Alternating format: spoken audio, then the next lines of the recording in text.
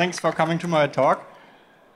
Yes, I want to show you a small Raspberry Pi cluster, but also there are some other Intel machines in there, and I can demonstrate you how to use Docker Swarm and how to use this small device to bring it to a meetup and show how orchestration works in the real life, because you can't unplug your nodes in the cloud. We have built a small device here so we can unplug cables later on. Yeah, I'm a Docker captain and also Microsoft MVP because I'm very interested in Windows containers as well. But in my spare time, I started with the Raspberry Pis, with a hybrid team, building a SD card image especially for the Raspberry Pi to get started with Docker very easily. So, the Docker Swarm here, we have called it a Swarm to Go or a Pi Cloud. We want to show them our customers because they are on-premise and in local data centers, and we want, as a developer, to push software with Docker, with the new technologies, and going back from dedicated VMs where you install your software manually and update it to a much more easy orchestration here. And this hardware I have brought with me, there are 5 Raspberry Pis in it and 2 up boards, they are called. So I can also run just normal images from the Docker Hub because it's a Linux Ubuntu system with 4 GB of RAM, and you're just able to run Redis or MongoDB on it and everything. And we have also put some LEDs on there. I will show it you later on, how the Docker Swarm works with failure scenarios. That was our first setup here, just buying some pieces in a company and plugging it together and trying out how we can build it. Then the next thing was how we can build a housing for it so we can fit all pieces into it, and how do the cabling and so on. And we went to a fab lab at one Saturday evening, and one of my team has knowledge how to use laser cutters, and he designed all the drawings for the housing. And one idea was that we can replace all nodes very easily. So they are plugged in with small riser cards here. And after some hours, we had our first housing and the first tests that the cabling works very well. Then the next thing was, and if you're interested in how we've built this housing, it's also open sourced. Not only Solomon open sources, we also open source our work we can share with the community.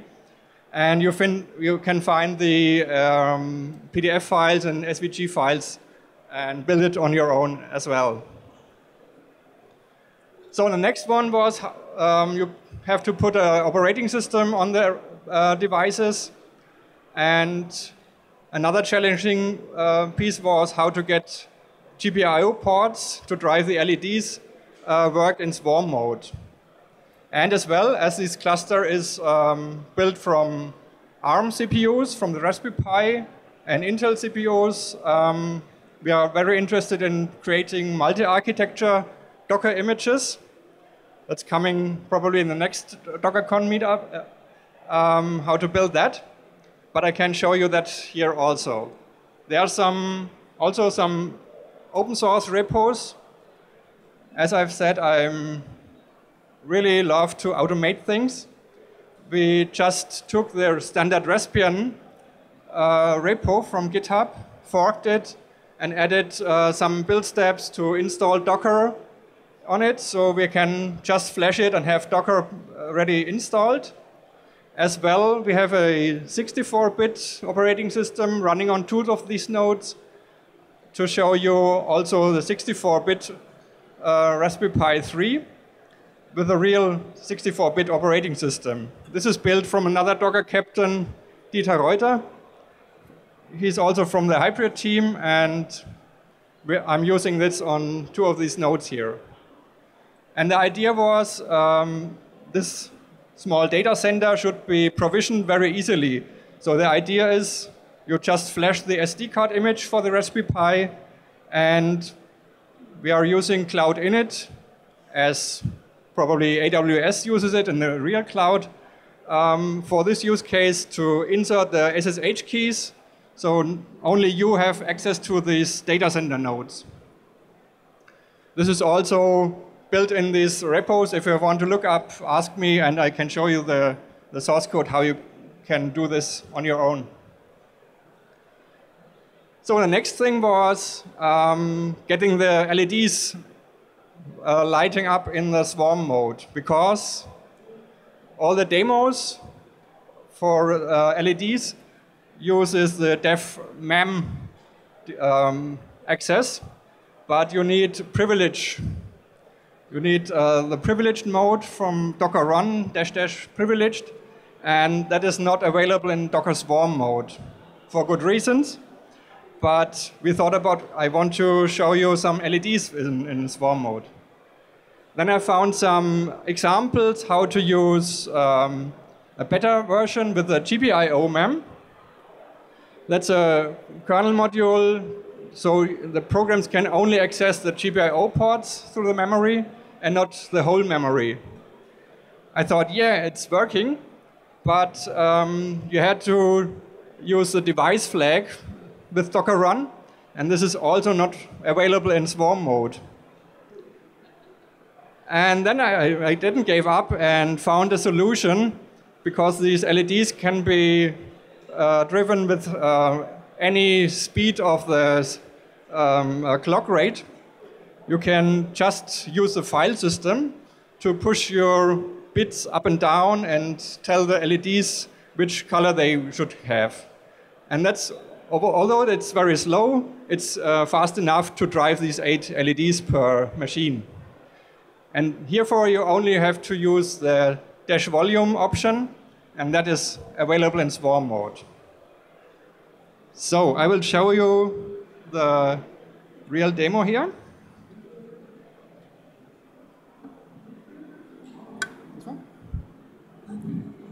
Go to the command line. What I already have started is the Docker Swarm visualizer with the 7 nodes here. 3 of them are the Raspberry Pi 32-bit. The next 2 are also Raspberry Pi, but with 64-bit. And the last one, the red and the white node here, are the Intel versions. The nodes have colored names as host names, as I also have some colored patch cables and power cables. So we can easily drop one node off the Docker Swarm. But first I have to start a service there, and we will see some lights in a few seconds. So we create a small service called a Rainbow. And I have to use the mount option here. This is just a normal mount option for the swarm mode. Here's the image name in a specific version. And I will spin it up. And in this case, you will see on the blue node, there will be a rainbow displayed with the LEDs. So the next thing I can show you is how to scale the service if you want more colors. We use scale rainbow, for example, 3 nodes. So the Docker Swarm will start the same service with 3 replicas on other nodes.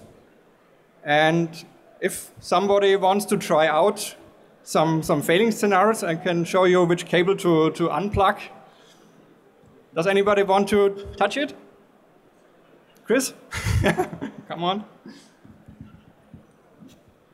So we have the blue, the brown, or the green one. And what we can do is unplug the power cable, for example.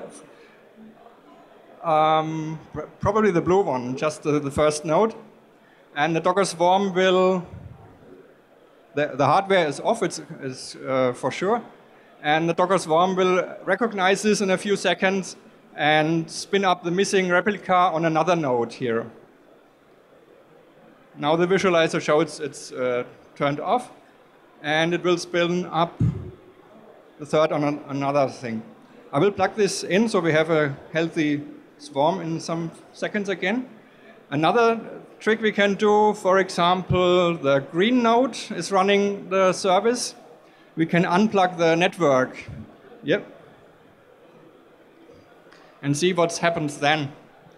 Because with this hardware visualizer, you can demonstrate a little bit more than the software visualizer. Because the software visualizer just recognizes the node green is also unhealthy and dropped off. And Docker Swarm then wants to try to start the third replica again. And what we now have is 4 nodes running this container, because the remaining container has just dropped off the network connection, but the container is still running. So what happens if we plug the cable in again? That will take only a few seconds, and the Docker Swarm will recognize the node is up again, and will also see that there's a container too much, and it will kill it automatically. So you can see Docker Swarm really helps you scaling your service to a specific replica count and just help to the desired state. Thank you. Okay. And I have another demo with LEDs. I will switch the display to another monitor here. All the lights are out. And we have on each node this service running. And what I can do now is I can create for example, a web server. I am using a whoami server here. So it's just a simple web server that just responds with the node name of the container. And I'm using also a specific version here. And what does the monitor does, it displays one container is one LED. And it's starting one yellow LED, I think. And as I have 56 LEDs, I can scale up a little more now. So we use Docker service scale, whoami. First we are doing 7th one, so the LEDs on each node goes to yellow. And now let's scale up a little bit more. And you see Docker Swarm in action.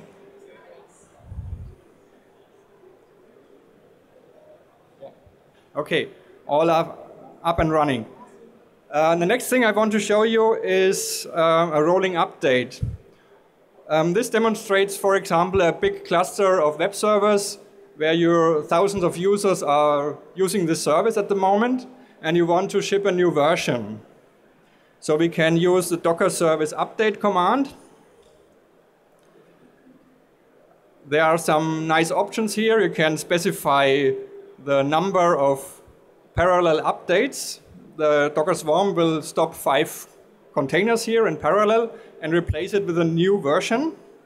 I have to specify another version here. And we want to update the whoami service. So let's see what the Docker Swarm is doing for us. He kills the containers, and the new ones will show up as blue LEDs.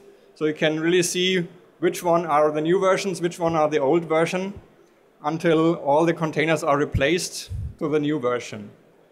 And while this is doing, your users still can use the web service with the cluster and the routing mesh and everything that has Docker Swarm built in. So, another short demo. We scale down. First to 7. Let's see what's happened. Boom.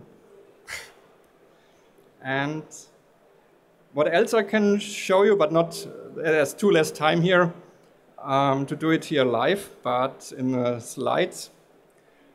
as these upboards also have the Intel CPU, and I have read that there's the possibility to install Windows 10 on it.